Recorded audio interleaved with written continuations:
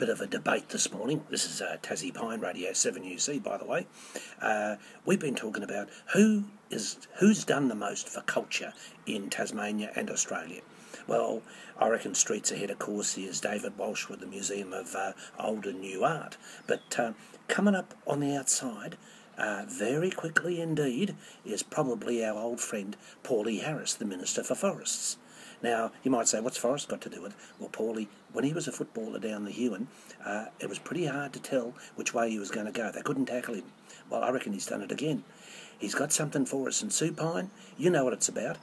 What we're saying is, eat your heart out, Paris. You may have your Arc de Triomphe and your effluent tower, but I tell you what, we're catching up with you. Well, Tassie, in every government there's a minister who just wants to bulldoze everything or dig it up or chop it down. But not in Tasmania. Minister for Primary Industries, Mr. Paul Harris, is a famous poet, a playwright, an artist, an opera singer, and a competitive knitter. He has won many awards from the CWA for his scarves and socks.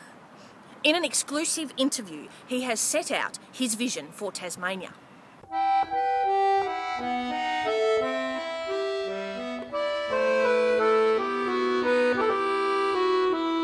Minister Paul Harris wants to combine art and industry.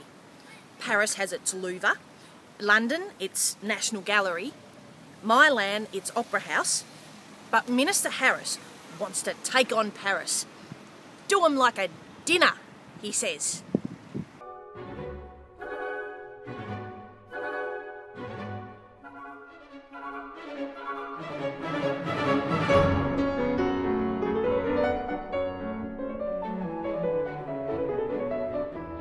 So today, Tassie, the Minister announced plans to give Tasmania's historic arts centre a pyramid of its own.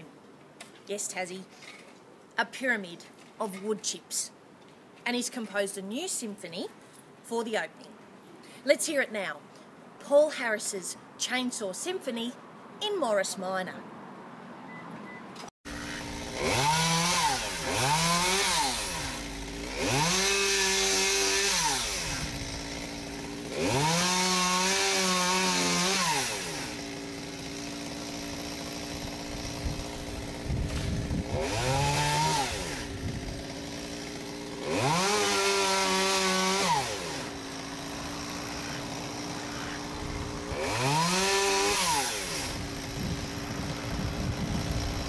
There you go. Sue cracks them once again. I tell you what, it's not a bad idea, is it? A wood chip pyramid, not only here, but in Sydney, Melbourne, Brisbane, Adelaide, you name it.